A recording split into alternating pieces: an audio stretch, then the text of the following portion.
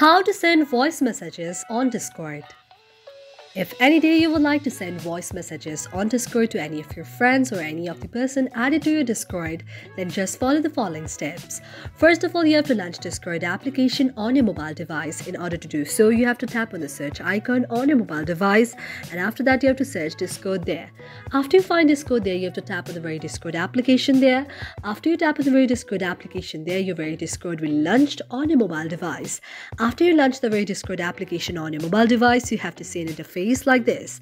Now you can directly send the voice messages on any of the server, but if you would like to send the voice messages individually, you have to go to the option of the message and tap on the very person or the very person whom you would like to send the voice messages to. After that, you can see the very screen of the voice messages out there. You have to tap on the very voice messages option there. You need to record your voice messages there, and you can send your voice messages to the person that you would like to send the voice messages. If you'd like to send the voice messages to any of the server there, you have to tap on the very server, and after you tap on the very server there, you can just go to the option of the next there. You can go to the option of the welcome the rules and any of the thing there, and you can also go to the option of the voice there, and you can send your voice messages in the server there. And this way you can send voice messages to any of the server or to any of the person you want on Discord. Thank you for watching our video, and if you really like it, do not forget to subscribe our channel.